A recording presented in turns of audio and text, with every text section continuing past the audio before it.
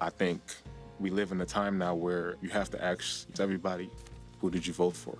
So everything is just really divided now, and I think you have to pick a side. You have to stand on the side of justice, and justice for everybody, justice for whoever you are, wherever you come from. You deserve justice in this country. That's what's promised to us.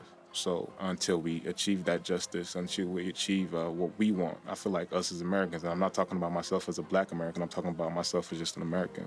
There's no place that's completely safe for any of us if things like this can happen. As a young Black male, it's hard to see a future. It's hard to dream about a future because there's always a reminder that, damn, you're still Black in America. And it doesn't really make you think about a future. It makes you think about how can I get through the day, you know?